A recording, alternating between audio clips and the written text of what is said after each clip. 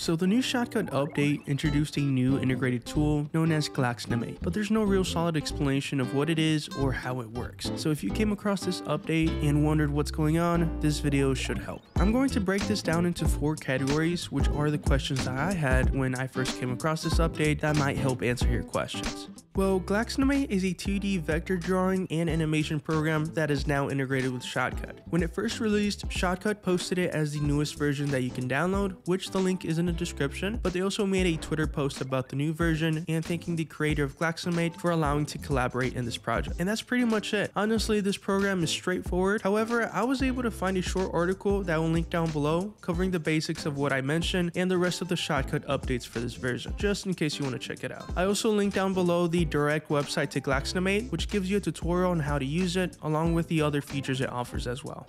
In Shotcut, it lets you apply complex masks to your video clips by using the drawing mask video filter. On top of that, there's also a new dedicated window to Glaxnimate, which allows you to see the preview screen from the Shotcut timeline. This program will basically let you add anything from illustrations, 2D animations, emojis, images, masking, and yet another text option as well. Think of it as an overlay filter that gives you more control when animating it, sort of like keyframes in Shotcut. And you can just imagine all of the use case scenarios that this might be helpful in.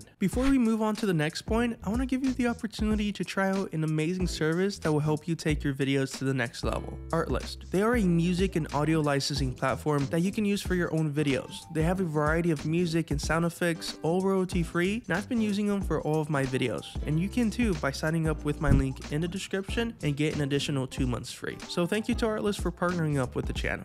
So how do you use it? Well, I'm glad you asked, so let's jump into Shotcut and I'll give you a little tour. So as you can see, I do have a project open right now, and there's 2 ways to get to the Glaxnimate window. One is by selecting your video clip from the timeline, going to filters, and then adding a new filter. In this case, we want to look for the mask draw Glaxnimate filter, and then you can add that and you can open a new mask or just edit it from the editor itself. The second way is by going to open other and selecting on animate. This will prompt a new window for you, and you just want to click on open or save. Now it will automatically open Glaxnimate, which is a separated window, and I know it's a lot to take in, but it's pretty straightforward once you get used to it. Here we can see all the controls that Glaxnimate has, such as the timeline, the preview screen, as well as all the controls it has on either side. And of course, you can explore all the tools that Glaxnimate offers, such as adding masks, shapes, freehand, and as well as text. But you can also save these project files onto Shotcut. And like I explained early on, there's no one way to use Glaxnimate. It honestly lends itself for you to make any elements that you can think of.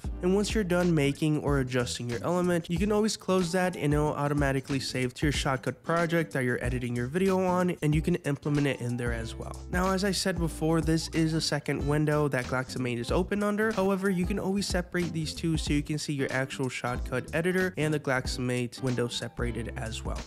This question is entirely dependent on you and your own workflow. When it comes to adding new tools, I always ask myself, how convenient is it to use? Will it make a certain task easier and faster to do, or will it just be an extra step in the way? And this is entirely dependent on how you use it. It may be a huge benefit for some, or just a neat little tool for others. But nonetheless, it's a new feature that many already have embraced. And looking at the big picture, it looks like Shotcut has been making the right moves, so good on them. And believe me when I say that there will be more videos about this new tool coming soon, so subscribe so you don't miss that. If you have any questions or suggestions, please let me know. Thanks for watching, and I'll see you in the next one.